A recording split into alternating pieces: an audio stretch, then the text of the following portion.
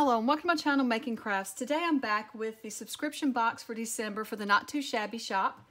And this box is full of woodland themed items. So you get 3 stamp sets, and the first stamp set is called Dear Friends. You also get a stamp set called Snuggle Weather. And this is the stamp set that I used yesterday to make most of the bookmarks with. I did use some of the sentiments from some of the other sets, but this was the one I used yesterday. And then you also get the Cozy Forest Friends stamp set. You get 2 packs of ephemera. Each pack matches the pack of paper that you get. And then you get 2 packs of paper, Snow Critters, and this is 6 by 6 paper pad with 24 sheets. And then you also get Phones in Winter.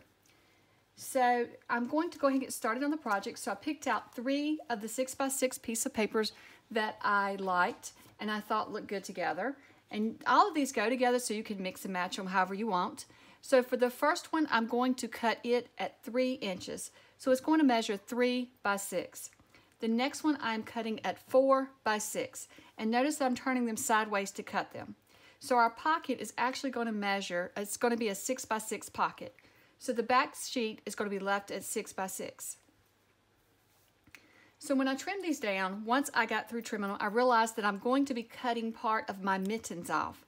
And I didn't want to do that. So I can still make this work. So if you want to be careful and fussy around an image, then you may want to cut yours just a little different size. So you see here, I'm just adding a few dots of glue because I'm going to sew around my pockets. So I don't want a lot of glue that will gum up my needle. So I'm just putting a few dots to hold my paper together until I get it sewn together. Now, if you do not sew paper, you don't have to sew it. You can just glue this. And all you would do is just glue down the sides on the front piece here. And then, once again, I'm just adding some little dots to this one to hold mine together. But if you're not going to sew it, then you just need to glue down each side and then down the bottom as well and leave the top open. And then you would attach it to the back sheet. But since I do sew mine, I don't want to gum up my needle like I said, so just adding a few little dots like that should keep it from hurting my needle. So now we're at the sewing machine, and what I do is I take a piece of scrap paper from the same kind that I'm using, that I'm getting ready to sew, and I just do a little bit of sample stitching on it to be sure that I have my tension correctly and that I have my stitches the length that I want them. And so when I'm sewing paper, I put my tension around 7. And so I'm showing you here also that for my guide, I'm just going to use right inside of this presser foot. So it's going to be about 1/8 of an inch from the edge, maybe a little smaller. But for the tension, what I was saying was I set my tension at 7 when I'm sewing paper, and then I lower it when I'm sewing fabric.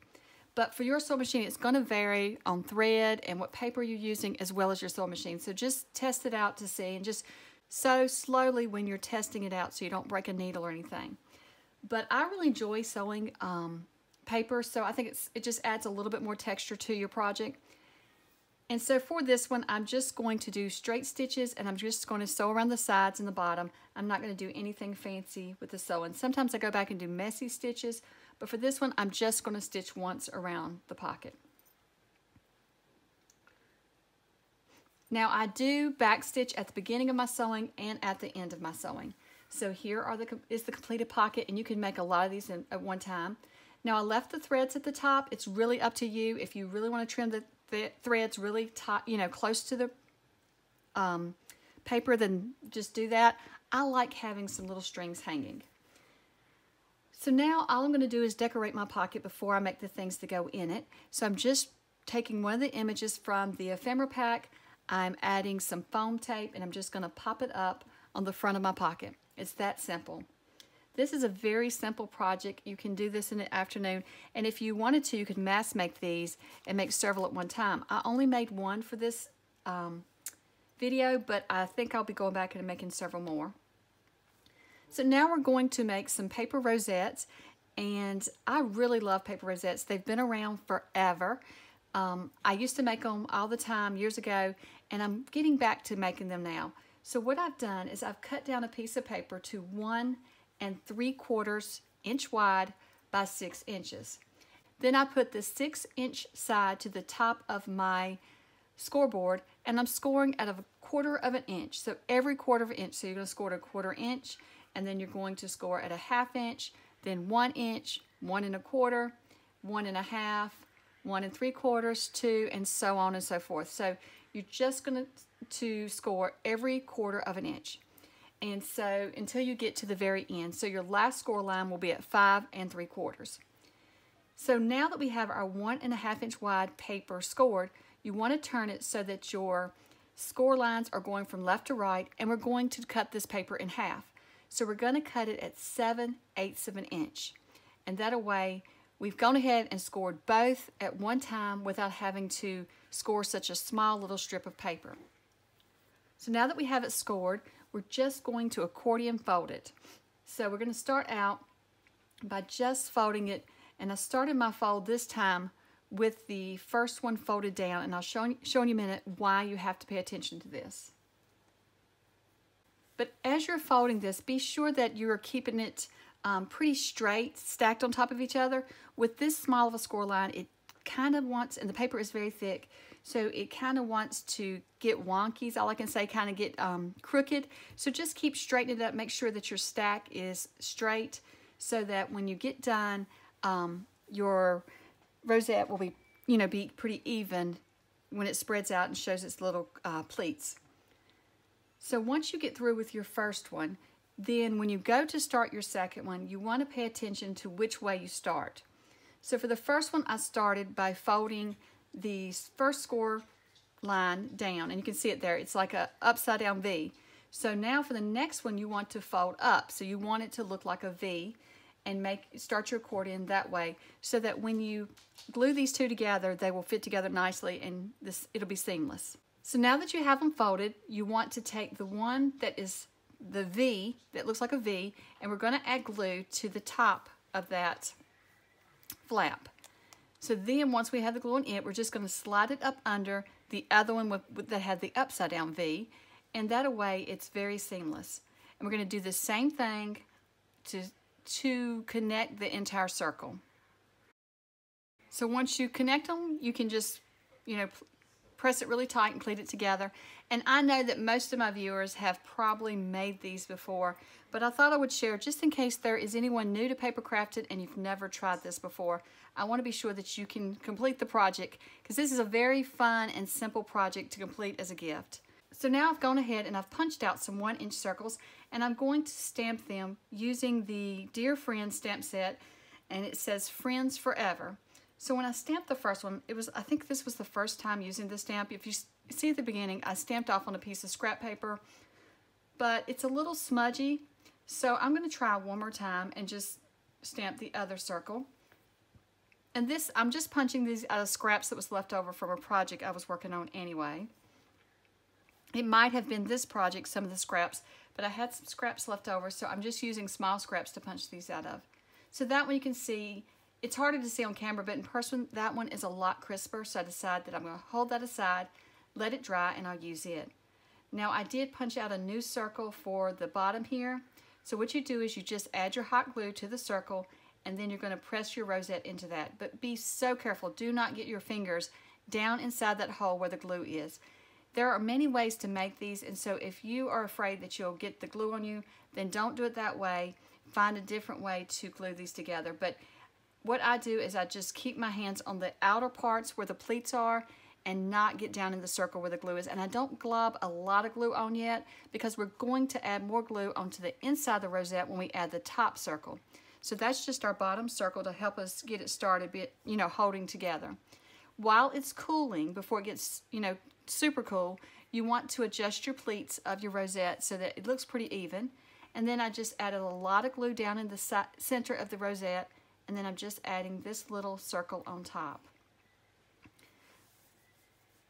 But anytime you use a glue gun, there are other tools that help you press things down. This was not too hot for me, but if it's too hot, then I will use a tool to help me with it. So then we're just going to add this to the front of our pocket. And I'm just going to use hot glue to glue this onto the front of my pocket.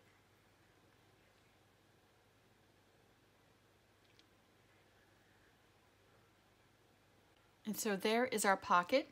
So now let's start making some things to go inside of our pocket. So for the first thing that I'm going to make is the pinwheel. So I'm just taking a piece of paper, and first off I'm just here trimming off the excess glue where I pulled the paper pack apart. Then I'm going to cut a square that measures 4 by 4. I decided to turn it this way so I could use that bottom strip to make more rosettes. That would be a good size to make some more rosettes with. So I decided to cut it that direction. And then I'm just going to come back and cut my 4-inch square. And then the other piece we can use on the front of a card, or in this, you could make a tag to go in this project or something else for the project. So I'm going to use my We Are Memory Keepers Pinwheel, I think it's called Pinwheel punch board, yes. And so this makes it so easy to make the little pinwheels. If you don't have this one, you can find instructions like templates online that will help you make them as well. So to use this punch, you start out by punching all 4 corners of your square. Then once you have those punched, then we're going to cut our little slits in it. So I've decided to use Pinwheel B because I think with a smaller pinwheel, I like the looks of Pinwheel B versus Pinwheel A. It just has a different little deeper cut into it. So what you want to do is you want to line it up with the size that you're doing. And here you see I almost messed up and I put it on the 3-inch, but you want to put it on the 4-inch and then, line it all up. When you pull your little lever over, it's going to put a hole in the center of your pinwheel. So once you have it pressed down into the center of your pinwheel, then you're just going to cut the slits by lining up the little hole with the guide on the pinwheel punch board. So as you can see here, once I cut the first slit, I just spin it around to the next one and I cut it. Now I do find maybe I don't cut everything even, maybe I don't add it to the board exactly right. Every so often as I spin it around, they'll be off just a little bit, but it doesn't make that big a difference. That little hole's off just a little bit, but I haven't seen where it harms the pinwheel at all. So once we have it off, I'm just going to take a paper fastener to hold it together. So I'm going to first just dry fit everything together without the paper fastener. It kind of gets the paper to bending. And so then I will just add the paper fastener by putting it through the first little hole and then just bringing down each hole to the center.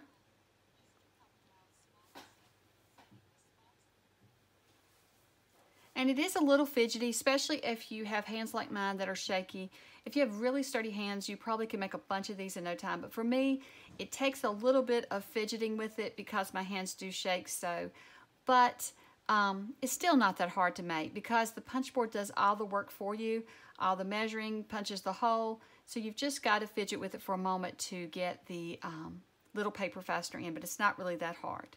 So I'm going to be adding the paper straw to my pinwheel, and these paper straws came from the Dollar Tree, and I have cut this one down, but I will go back and take this one off and add a longer one later, and I'll show you that at the end. But in order to add it, I've just punched a hole using my crocodile, the smallest setting, to punch a hole through the straw, and then I'm just attaching the fasteners through that hole.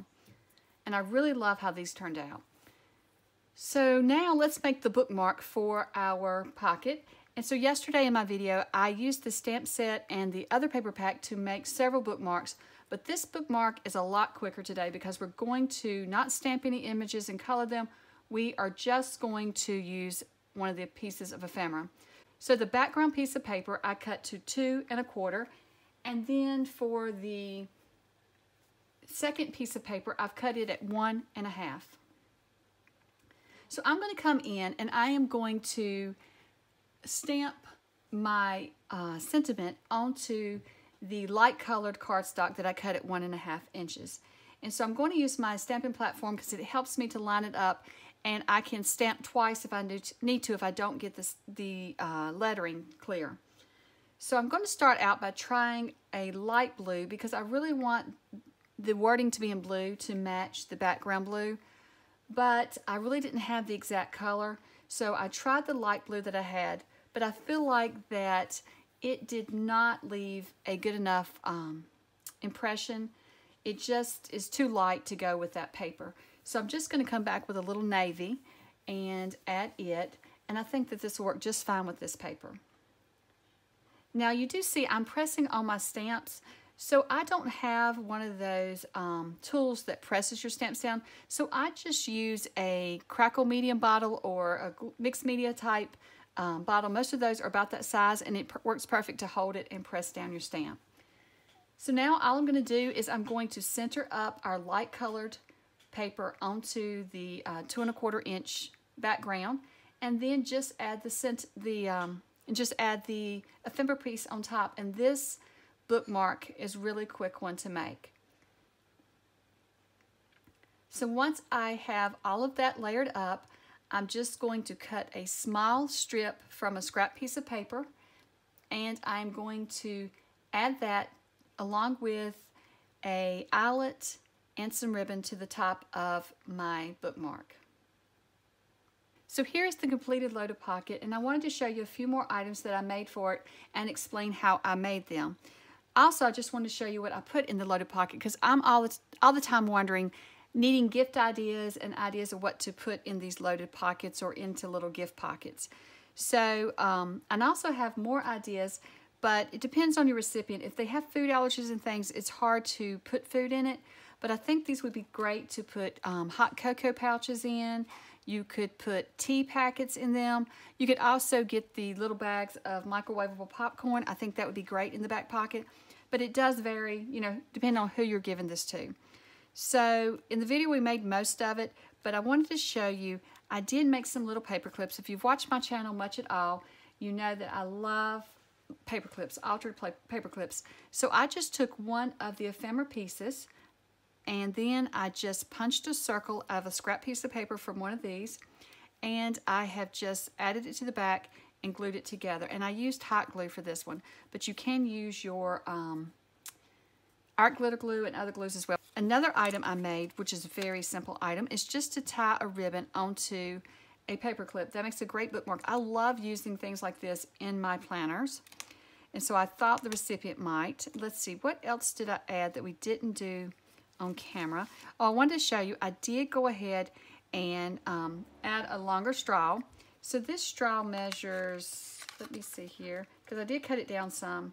It's about 6 1/4. So I cut a little bit off of it, but I didn't want it too long in the pocket. I didn't want it sticking up way too high, but I also, you know, I wanted the right height, so I just cut a little off. And I didn't show you in the video clearly, but there is the little hole. So you kind of flatten your straw and put it into your crocodile, punch your little hole, and then you can just add your paper fasteners into that hole. And so we made the bookmark. And so the other thing is, this is just a Christmas ornament that I got in a pack from Walmart. Let me show you here. I just found these today. So this is this year's, some Christmas ornaments they have out this year. And I thought these went great with this paper pack and with these stamp sets. So I picked it up to go in the pocket. Then I've just added a candy cane. And I went with the raspberry one because it matched the pinks. I don't know, kind of silly, huh? They also had blueberries, so blueberry would have matched too.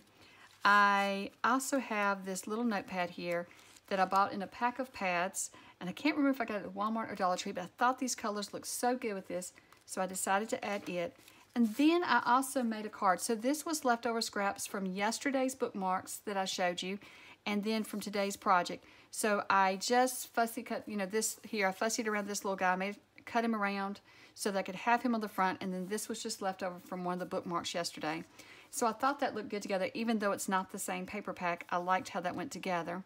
I have not added a sentiment yet because I'm not sure if this will be a Christmas present or if this will be right after Christmas. So it's kind of a winter theme.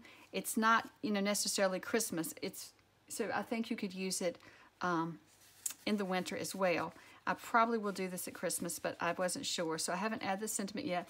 Plus I want to make a personal note, write a personal note inside to the recipient. So that's going in the back there. So I think that is everything that I have added to the pocket. If I've missed anything, just let me know below, and I will try to show you how I created it, or whatever it is. I'll try to answer your questions. but I had a lot of fun making this one, and I need to make at least one more and possibly use the other paper pack that came in this set to make it. So if I do, I will be showing you that on one of my Instagram posts. I will share that on Instagram if I make another one, so you can see kind of the different color themes that go together, because this is just one theme, but you could have it more of all blues from this paper pack or all pinks, because there were several different pinks and several different blues, so you could layer it up that way. But I wanted to go with all three of the colors because I kind of like the blue, pink, and green together. Well, I hope that you have enjoyed this tutorial, and thank you so much for watching, and I hope you have a wonderful day. Bye.